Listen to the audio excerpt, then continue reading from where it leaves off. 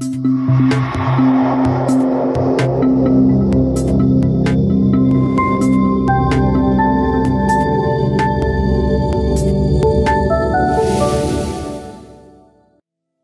card scams have been tricking individuals into buying and sharing gift cards for years. But recently, criminals have started shifting their focus to businesses, tricking employees into handing over gift card redemption codes, costing the business money that is unable to be recovered. There are many ways a business can be targeted by a gift card scam.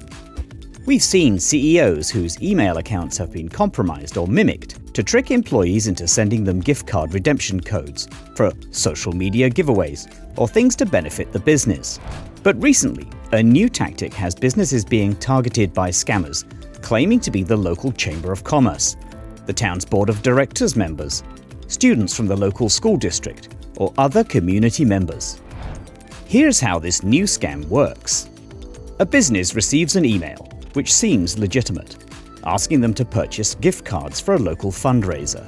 The email asks the business to provide the sender with the redemption codes after purchasing the gift cards. In some cases, after the sender has given the redemption code, they go on to request additional gift cards, telling the business they will be reimbursed via check. The problem? There is no local fundraiser, and businesses who are innocently falling for this scam are handing gift cards over to criminals and are unable to recover the lost funds. Here are a few tips you can take to protect your organization from falling victim to a gift card scam. Stay up to date on current threats. Being aware of threats such as this one can help you quickly identify and avoid them. Carefully inspect all email addresses when you receive an email. Even if the name looks legitimate, the email address may be incorrect, or could contain additional letters that could easily be overlooked.